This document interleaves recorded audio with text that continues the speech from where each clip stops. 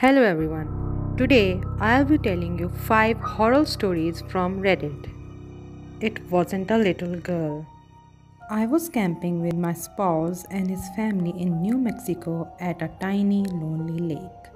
Our party consisted of around 10 individuals, while the neighboring campground had a group of 6 people. It was late as night and both groups were engaged in customary activities such as creating s'mores, drinking, and telling tales. When we all heard what sounded like a little girl pleading for help. We didn't have any children with us, but we were all certain we heard a small girl, and we agreed to examine the area where we heard the sounds together. There was a field behind our campsite, and we all saw a very tall, pure white person standing maybe 100 feet away from us, making the sounds.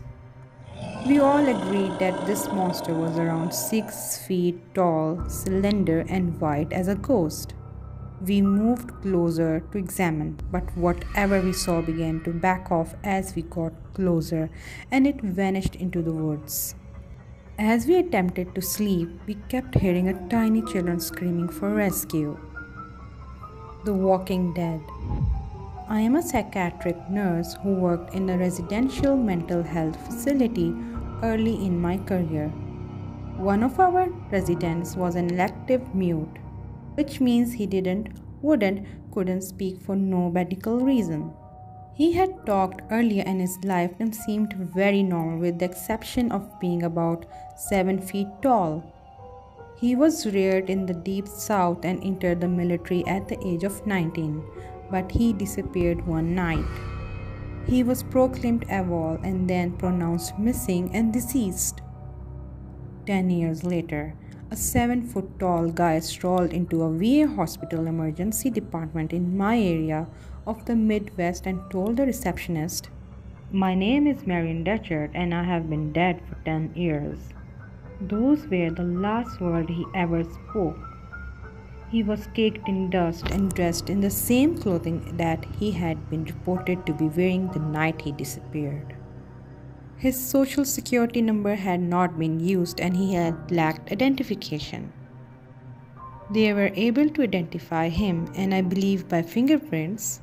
The family was informed, but they said that they had already laminated their lost man and that whoever claimed to be him could not be him. They requested that they not be approached again." Marion walked all day, every day, moving his lips as if he was murmuring or conversing, but no sound came out. He had an unsettling tendency of flinging his head back with his lips wide open, as if he was laughing hard, yet not even a breath could be heard from him. When I spoke to him, he seemed to listen, sometimes flinging his head back in that laugh-mimicking manner of his. Several drugs were tried, but none had any effect on him, either favorably or adversely. Occupational therapy was ineffective because Marion would merely smile, and until instructed to remain seated, he did get up and resume his pacing.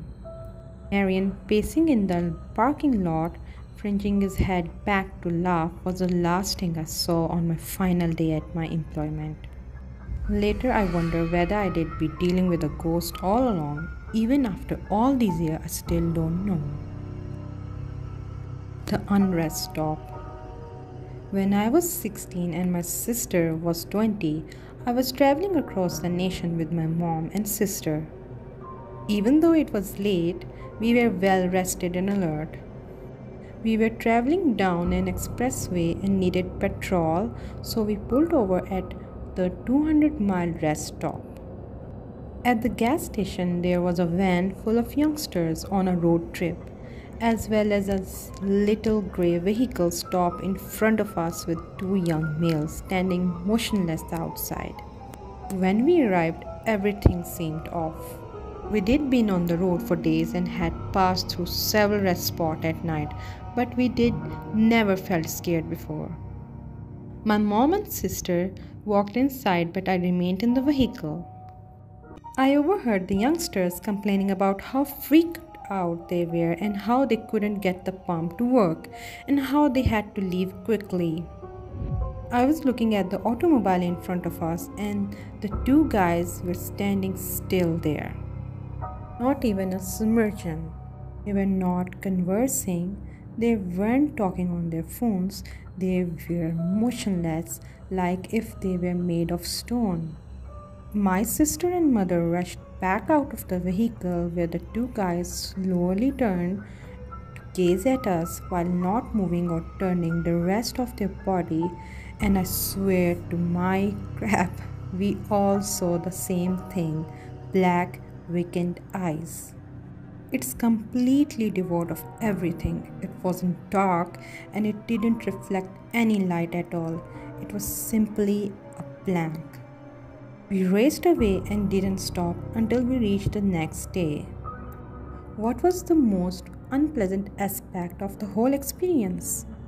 We were unable to locate the location on any map. We knew precisely where to look on the highway, but neither Google Maps nor any physical map could help us locate it. We even inquired about the Erie petrol station on that stretch of road, and we were met with blank stares. Since then, we have driven on that highway and there hasn't been a rest station. It came for us in the graveyard. We were driving through a big cemetery in my friend's beat up suburb. We came to a little pond after stopping and walking down a hill. On the opposite side of the pond, someone was seated on a rock. The figure was completely dark and we couldn't make out any details other than the fact that it seems to be a guy wearing an old-fashioned top hat. We made a mistake of waving and shouting hi. He sat still on that rock, showing no sign of acknowledgement. He sprang to his feet, began rushing toward us on the lake, and suddenly disappeared in thin water, approximately halfway across the pond. I yelled and dashed back to the vehicle with my pals. We heard something thumping on the back of the vehicle and the car wouldn't start. It wasn't a steady boom, but we could hear it every few seconds or so. From what we could see in the dim light, no one was outside, but something was making a noise on that vehicle. I took out my phone and began contacting my mother to come help us, but there was no service. We didn't have any mobile service. The next 30 minutes were spent attempting to start her vehicle. We didn't hear any thumping sounds after that, but we felt a lot of pressure surrounding us. The vehicle finally started and she pressed the gas pedal all the way down. We rushed out the cemetery like a bullet. All of our phones restored cell services as soon as we passed through the gates. One thing I'm confident of is that there was someone or something out there, and it wasn't an animal or a person. It was good to see an old friend. I attended my high school reunion when I was 37 years old. I flew in and hired a vehicle from the nearby airport. It was a 35-mile journey through an extremely remote and nearly deserted section of the nation. I noticed someone waving me down on the side of the road about 3 miles outside of the town. It turned out to be one of the guys I used to hang out with in high school. We started conversing when Jim, not his real name, gets in the vehicle. I haven't seen him in almost a decade, yet he looked the same, if a bit older. When we get in town, I invite him to join me at the VFW for a drink. "No, just take me home," he adds. Headed in the direction of Jim's parents' home, which was just a few streets from my grandma's, but he suggested to drive him to the outskirts of the town. I saw a mobile home parked nearby and assumed that it was where he lived. When we got to the end of the exit, he remarked, "Simply drop me off here. It was great to see you once again." He then goes into the darkness. I go to the VFW and ran across several of my former classmates with whom I struck up a conversation. As we discussed who would attend the reunion, I remarked that I had just picked Jim up and put him off 3 miles east of town. Everyone became silent. Even the karaoke singer who comes to the hall and puts down his microphone.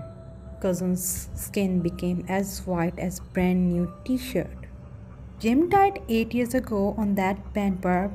His automobile rolled. We were all there at his memorial service. I was informed. I began to feel quite dizzy, so I stepped outside of the vehicle to take some deep breath.